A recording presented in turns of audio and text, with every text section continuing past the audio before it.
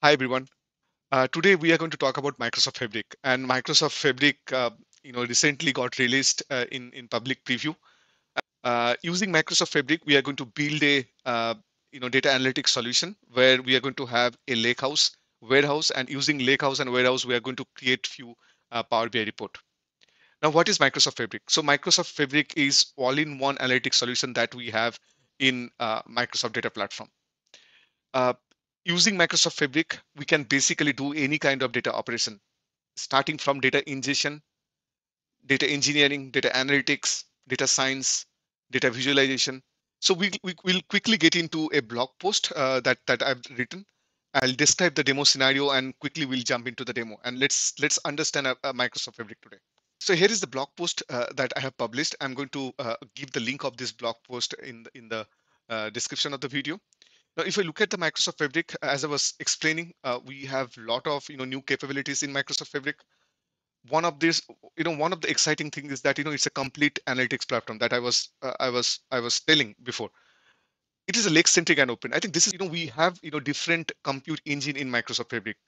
All those compute engines are going to save the data in a same delta Parquet format. So that means any engine, that is storing the data, other engine can consume the data. So we really no need to do any data movement. So we used to have an import mode and then we used to have the direct query mode. So each of the options has some kind of advantage and disadvantage. If we need to talk about the import mode is really fast, but then you have the problem with data refresh. We can't basically keep huge amount of data. If we have terabytes of data sitting in a database or data lake, it is impossible to bring those terabytes of data into the Power BI. And to avoid those kind of scenarios, so if we have a big data and if we still would like to do Power BI reporting on top of that big data, what we used to do before, we used to do the direct query. Now direct query has the advantage that it can query any amount of data set, but then it has a problem when Power BI used to query the data from the database. It was not that fast compared to the import mode. For now, if we take the advantages from import mode and the advantages of the direct query mode, so let's think that we if we can perform operation in a same speed like import mode on a huge data set, nothing like it, right? So in the direct lake mode, we can basically do the same thing. We can get the same speed as the import mode, but at the same time, we can query on a huge amount of data that is sitting in our data lake. So this is the data flow diagram that we have. So we're going to follow the medallion architecture that we have. We are going to have the raw where we are going to download the New York YOLO taxi trip dataset. That's the open dataset that we are going to download. Now that dataset has some problem. The data types are not same across the different files that we have. Hence, we need to do some sort of data type conversion. That is something we are going to do it here using a Spark notebook. And then we are going to keep the data in the bronze layer. Now that bronze layer is going to be our source for our data lake, right? In the bronze layer, we are going to have the data in binary format, binary Parquet format. But we'll make sure that all the files that we are keeping, every file are having the same type of format so that in our subsequent step, we do not have any issues with the data types. And then we are going to use the ADF pipeline. It's not the data factory pipeline, but it's the data factory pipeline, which is integrated inside the Microsoft Fabric product. So we are going to use the pipeline, and also we are going to use Spark Notebook. So using these two, we are going to take those Parquet file and then convert it as a delta um, table. Now in this two zone, the data is being kept in the ADLS Gen 2. This is the external ADLS Gen 2. It has nothing to do with Microsoft Fabric. Now with this ADLS Gen 2, what we have done, we have created shortcuts. So that means we have mounted this ADLS Gen 2 to these two zones so that we can access this data from the compute that we have in Fabric. Now in the silver layer, when we are converting this binary files data to the delta table, we are going to store that data as delta table in one lake. What is one lake? So one lake, we can think of it's a ADLS Gen 2, which is embedded with the Microsoft Fabric product or native to the Microsoft Fabric product. Now, once the data is there in the delta table, so that is basically a raw data, but in a tabular format. We are going to put some, like this is where we have the lake house, right? And from this lake house, we are going to convert this data, or we are going to create one data warehouse. Now, while we are creating this lake from this lake house to the data warehouse, we are going to use the SQL store procedure where we'll be applying some business logic. here I do not have a good business logic. So what I'm going to do, I'm going to cleanse the data in a way that that data is acceptable. Like we do not have the junk data in the data warehouse. And also one of the thing that I'm going to do here, we are going to segregate the data into fact and dimension tables so that it becomes really easy for the data modeling piece. Now, once we have the data in the data warehouse, the data is ready. Now we are going to have the Power BI report to consume that. So in the demo, I'm just going to go step by step. I got three, um, you know, files downloaded. So probably I'm just going to run this demo with the three files. And before the demo, I have already ingested around 144 to 150 files in the Lakehouse. So let's get into the demo. LH YOLO Taxi is the lakehouse that I have, right? How to create a lakehouse? It's pretty easy. So we need to go to a workspace, and there are multiple objects that we can create inside one workspace. Now there is no limitation. Like in one workspace, we can basically create multiple assets. So there is no limitation there. Now for us, what is the first thing that we need to do is to create one lakehouse. So lakehouse is something we can just create it from here. So I have already created a lakehouse. So let me get into that lakehouse. Some few tables, and then I basically have some few files. So if I go back to the architecture that we have, right? So now here we are going to have the binary files. So let's look into here. Now I have the raw zone. So in this raw zone, what I have, I basically got three files downloaded. Now these files do have some problem with the data types. Now from the raw layer, I'm going to send this data to the bronze layer, doing the data conversion. So that is something I am going to do it using a notebook. And already in the blog post, I have provided the link, so you can go and check out the code. So now what I'm just going to do, there are a couple of settings that are required. So these are the settings which are required by Microsoft Fabric to optimize the delta write, right? So if we use that, the delta that is written, that would be view order enabled, which is really good for Power BI to read or the other compute to read. And the read operation is going to be really fast if we enable the view order. So I have the 2023 data. So let me just put 2023 here.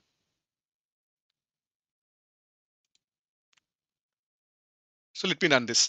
Now, so here is the difference compared to Azure Synapse, right? In Azure Synapse, what used to happen, like we used to have one pool, so it used to take around 4 to 5 minutes to start up. But here we have a provision compute for us, right? So when we are going to buy a capacity, with the capacity, we are going to get a starter pool, and that starter pool can be enabled for us within a second. So we can see, like, I just clicked it and, I was able to run this. So let me just run this code.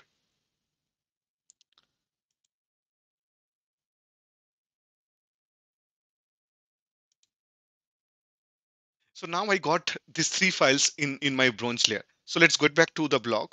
So now I got the files in the bronze layer. And now the next thing that we need to do, now these that the files that we're looking at, all those are sitting in a external ADLS Gen 2, not so far inside Microsoft Fabric. So that is the reason why we can see this icon called shortcut icon. So that means it is sitting somewhere else, and we are basically attaching our uh, Fabric compute uh, to those external storage. Now, this external storage not necessarily be like Azure, blob storage or ADLS Gen 2. It can be any other cloud provider storage as well. So we got the data in the bronze layer. So next thing that we are going to do, we are going to run a pipeline. So there are two ways we can do. We can run a pipeline, and we can read those Parquet file and put those Parquet file as a delta table. Also, we can just do it from a Spark notebook. So let's look into the pipeline capability for now. Filter it to the pipeline so that I can only see the data pipeline. And for me, I think this is the one. So let's look into this. Okay, so by the time it is loading, let's first look into it, like how many records that we have in the lakehouse, right? So this is something we can quickly check. So just to check the record, what we can do, we can basically run it we can load this tables data into a data frame, and then we can just do a count. But also we have a approach where we can use the SQL endpoint to look into the data. So let's do that. So if I just go to the lakehouse, I can basically switch to the SQL endpoint. Now, what is the difference between the Lakehouse and the SQL endpoint? In Lakehouse, we can basically do the Spark things, right? We can use even Spark SQL also we can use. But in the SQL endpoint, it's basically a serverless compute using T-SQL serverless compute, using which we can write the code in T-SQL and query the Lakehouse. and only we would be able to do the read only operation. Like we won't be able to do DDL or DML operation here. So let me just quickly get into the SQL endpoint, and then we'll just try to understand the current state of the table. And after that, probably we'll load and then be able to understand the differences. We have 1.3 billion data right now in the table, right? So now we'll go to the ADF pipeline, the data pipeline that I have. So in the data pipeline, what we are doing, we basically have bronze to silver. So in the source side, what we are doing, like we are getting into uh, the file path, the bronze layer, and we are recursively going and looking into each of the file, and then we are storing that data in our lakehouse, and this is the table name. And obviously, we are running it multiple times, so that means the new files would be coming, and the data would be appended into our delta table. And once the copy is completed, what we are doing those data into from the bronze layer to a backup layer, so that next time when I run the job, I do not insert the duplicates, right? So in the source side, I'm taking the data from the bronze layer and sending it to a backup layer. So let me just run this. So now we can see the job is successful. So what basically happened? It read around 9 millions data, 9.5 million data, 9.3 million data, and then it was able to just read it, write it that 9.3 million data. So now we can just go back to this table and quickly look into the current count. I can now see the new data came in here. So this is the new data that I have right now. So that's how I can beat the data from the ADLS Gen 2 and move that data into our lakehouse. I've already moved our the taxi trip data into the lakehouse. The next thing that we need to do, we need to move the reference data that we have. Now, for the reference data, what we have done, we have already created one container in the ADLS Gen 2, and we have kept those reference data here. Now, what we can do again, the same, we can basically use the same pipeline. We can use the copy activity, and we can just move this CSV file into the data deck, into our delta lake table. So now, once this is done, also have a capability that, from the lakehouse, we can do the Power BI reporting. So you can see from the lakehouse, we can actually use the Power BI data set. And from this Power BI data set, we can create a Power BI report. So now this is the Power BI report that I have. Now here we are going to use the direct lake capabilities. From the lakehouse, we can basically create a new Power BI data set. Now in the new Power BI data set, we can include the tables that we want to be included in our data model. We can create multiple Power BI data set out of one lakehouse. So it's a many to one relationship. This is the Power BI dataset that I have created from the Lakehouse. Now we can see these are the tables that is included. Now, if we create this data model, we would be able to see the data model where I have created the relationship between the different tables that I have. So it's basically a start schema. Now, if we just look into the storage mode, so it is showing the direct lake mode. Now, from our Power BI report, what we can do, we can basically go to this Open Data Lake Hub, and then we can go to the Power BI data set. And since already a connection is there, I'm just not going to do it, but we would be able to face the data model into our Power BI desktop, and then we can do the report authoring or report development here. So let me just refresh this, and let's see that if the new data came in. Okay, so the report got refreshed. As you can see, it was before 1.36 billion. Now it's 1.37 billion. So this is how we can basically do the reporting from the lakehouse. Now, one thing that I can see that the data that I have, the date range is from 2001 to 2098, which is not looking great. And so then we need to do some kind of data cleansing. Now, this data cleansing is something we are going to do it in the next part. So now we are in the silver layer. What we are going to do now? So this is the lakehouse that we are in, and now we are going to create a data warehouse. Now, from this lakehouse, we are going to create a SQL Server stored procedure, and are going to do some, we are going to filter out few of those junk data, and then the refined data, we are going to put it in the data warehouse that we have. So for that, what we need to do, we need to first create a data warehouse. So this data warehouse is something I have already created. So let's get into the DW YOLO taxi data warehouse. So as you can see that, here I can basically see the DW YOLO taxi data, and then I also, from the stored procedure, have segregated the data into the dimension, like reference data, I have put it into a dimension table, and the transactional data that I had, which is related to the trip, that is, I have put it in a fact table. And stored procedure where I am using this begin tran and begin try um, block, and I'm loading all the data together into our data warehouse, right? So if any of the loading fails, I basically fail the whole operation, right? So we do not load the parcel data. Now, one thing to be noticed here, we are basically performing a multi-table transaction because I have this table here, then dim holidays table. Now, this is something we can't do using in our Lakehouse. So Lakehouse support only one table transaction. It can't do the multi-table transaction, right? So this is something we can do it in our data warehouse. Now, since I got some new data in our Lakehouse, so let's refresh our um, data warehouse. So let's do that. So let me just run this. While it is running, so let me just show you the other option as well. So we basically have one more model option here. So previously that I was showing, that was a Power BI data set connecting to a lake house using the direct lake mode. And there we were creating the um, data model. Now here it is basically associated with the data warehouse. We can create multiple data warehouse in one workspace. That might point to different lakehouse, or that might point to a same lakehouse. Now once we got this data in this data warehouse, right, we can basically create a model out of the tables that we already have. So we have already created the star schema out of that fact and dimension table. So let's go back to the query.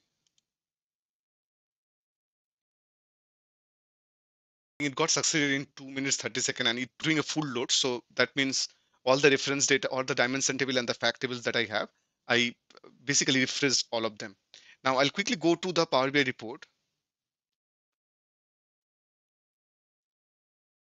The data is basically loaded. So now we can even see that the pickup date is actually from from the correct date time to the current date. So the data was there till March 2023.